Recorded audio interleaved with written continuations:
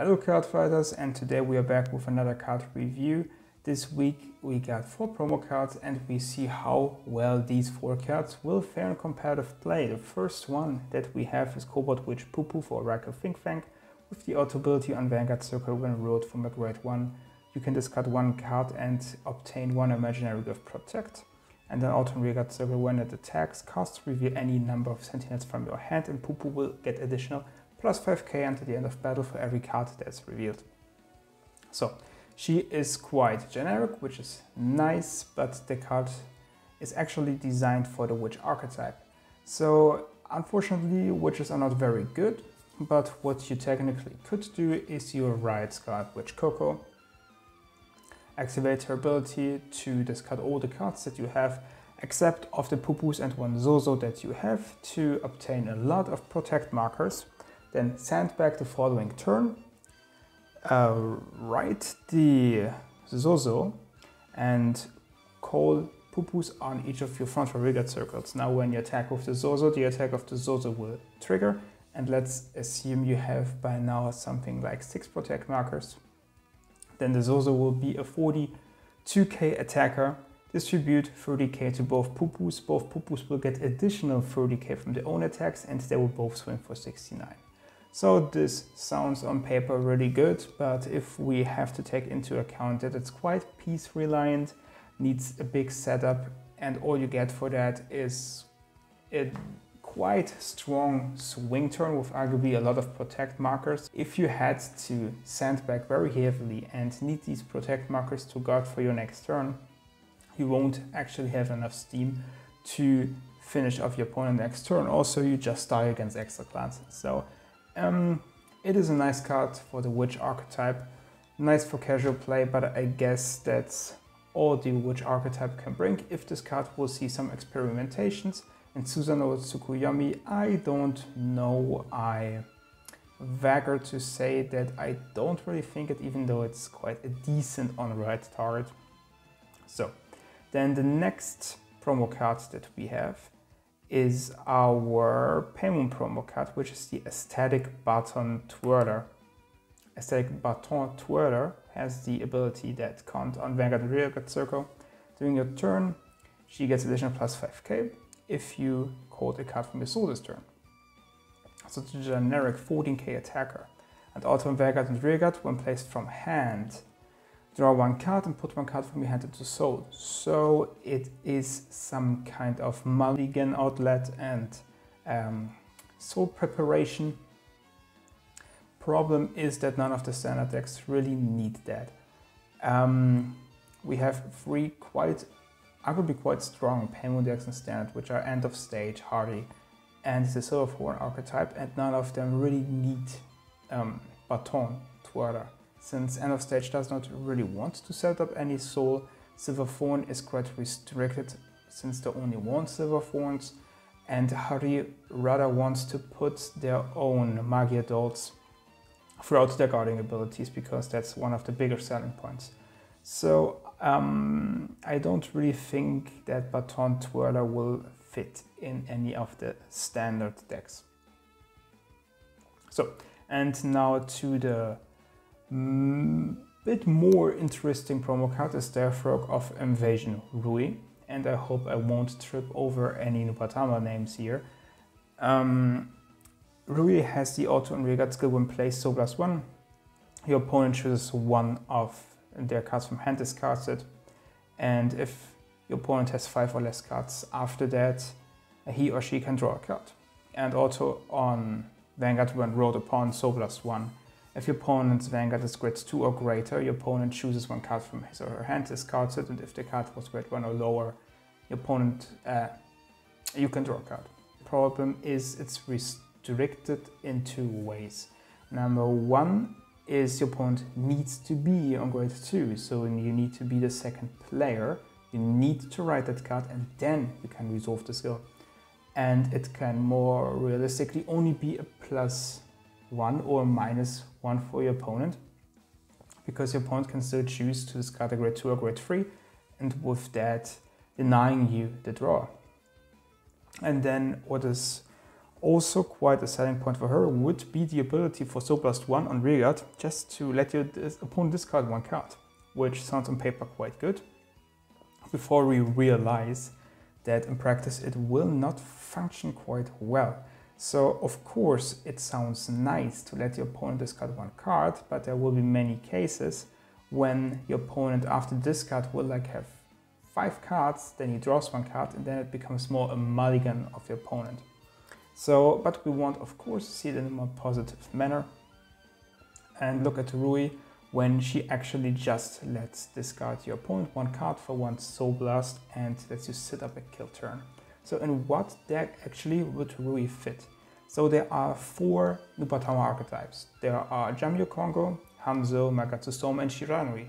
And we have to ask ourselves in which archetype would she actually fit? And my answer is in none of them. So let's first of all see the most obvious one, which is Jamyo Kongo Premium. A premature discard does not help you because you will write the Jamyo Kongo anyway and reduce your opponent's hand size to 4, and when you rewrite to 6, and when you rewrite to 4 anyway. So it does not really help you in the early game to let your opponent discard one card.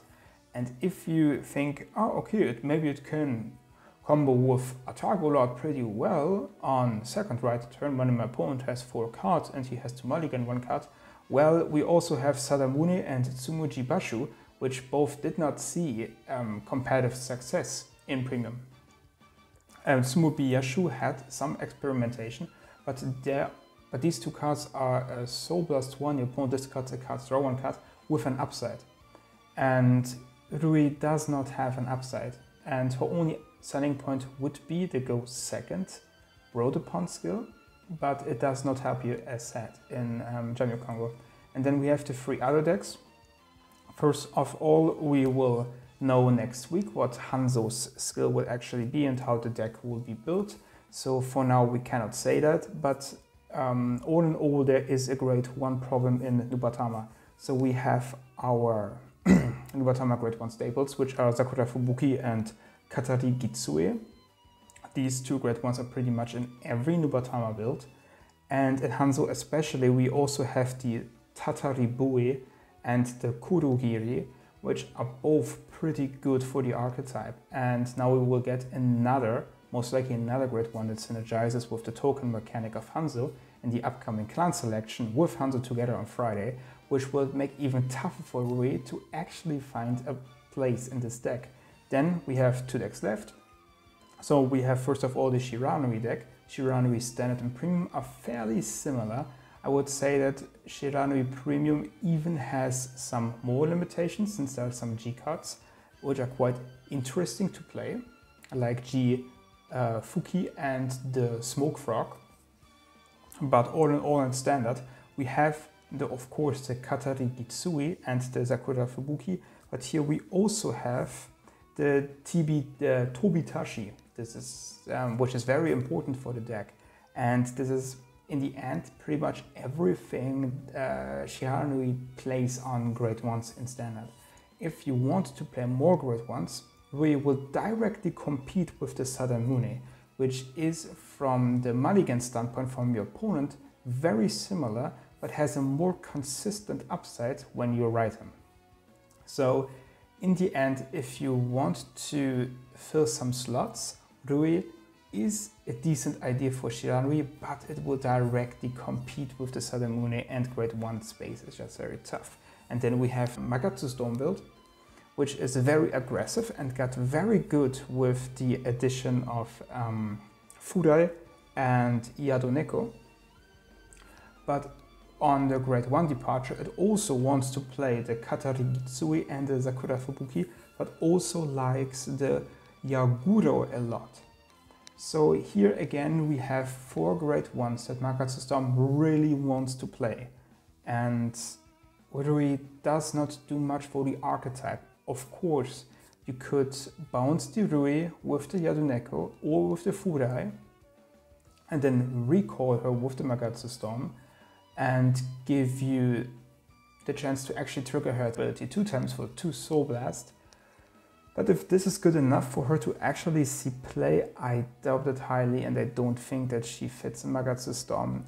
Besides that, Rui will be just part of these weird Grade 1 Nubatama cards that can be tagged and are quite nice on paper and certainly good in some situations, but just face a lot of competition in Grade 1 departure. So like Overguard, Fuki and Ujihime, Rui will be part of these Grade 1s that will see occasional play but are far from a staple status.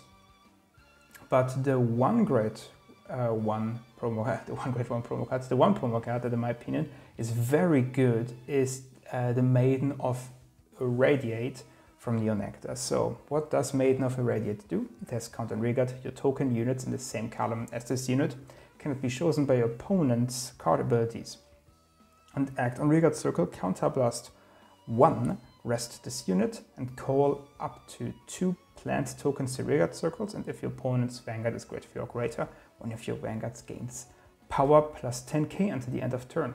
So, of course, I wanted to try this card with Peony together, but I figured out quickly that there are way better ways to actually fill your field, and I did not like that Maiden of Irradiate was in rest. It did not help the aggression of the deck a lot, but this card is a perfect fit for the Usher archetype. So, Dream Spinning Usher and Flower Maiden Usher both want to retire cards from your field, and Maiden of Irradiate, like many totem token generators, helps you a lot to fill your field.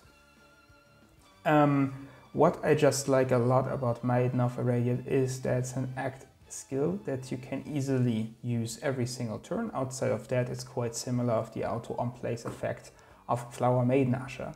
So it is quite more consistent, also costs a counterblast.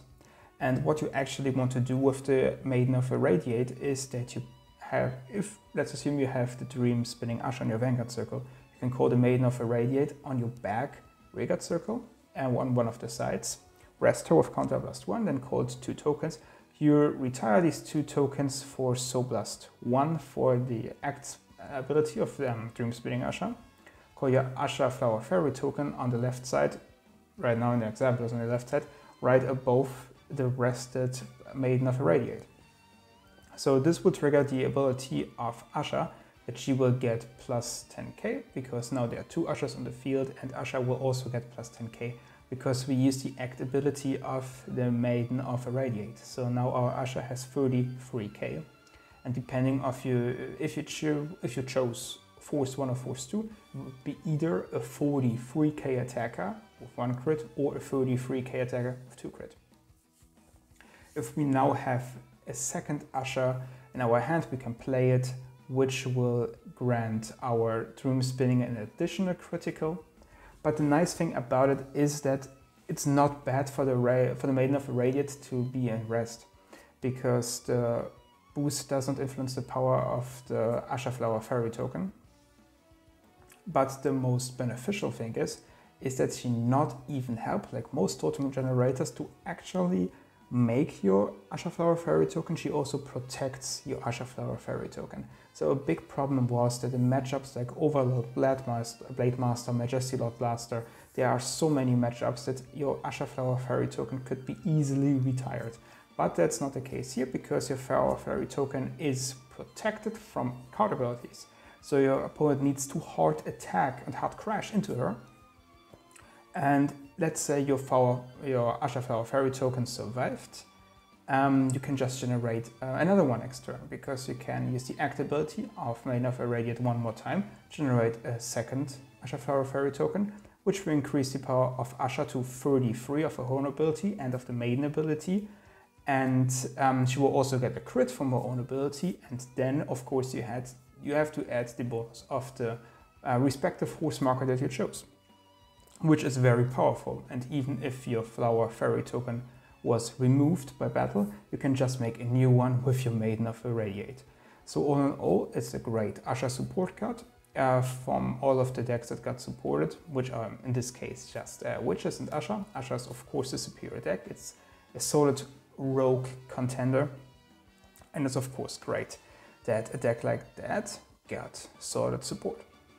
So, all in all, that was all we had for the promo cards that were received this week. And that's all I have to say. Ciao.